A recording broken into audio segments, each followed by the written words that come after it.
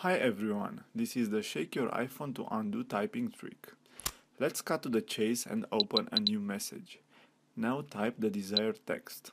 I'll assume that you've changed your mind about the content and need to erase it. Simply shake your iPhone back and forth to enable the undo typing shortcut. Click undo and text will be erased. You can lock your device again and redo typing if needed.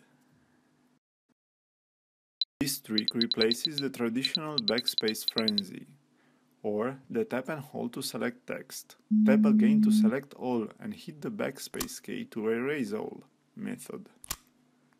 The shake your iPhone to undo typing trick works whenever your iOS built-in keyboard is enabled, like Safari web browser for example, the Message app as I've already shown you, and even within the App Store. I hope that you enjoyed this simple but efficient iPhone trick. Please subscribe to our YouTube channel for more videos.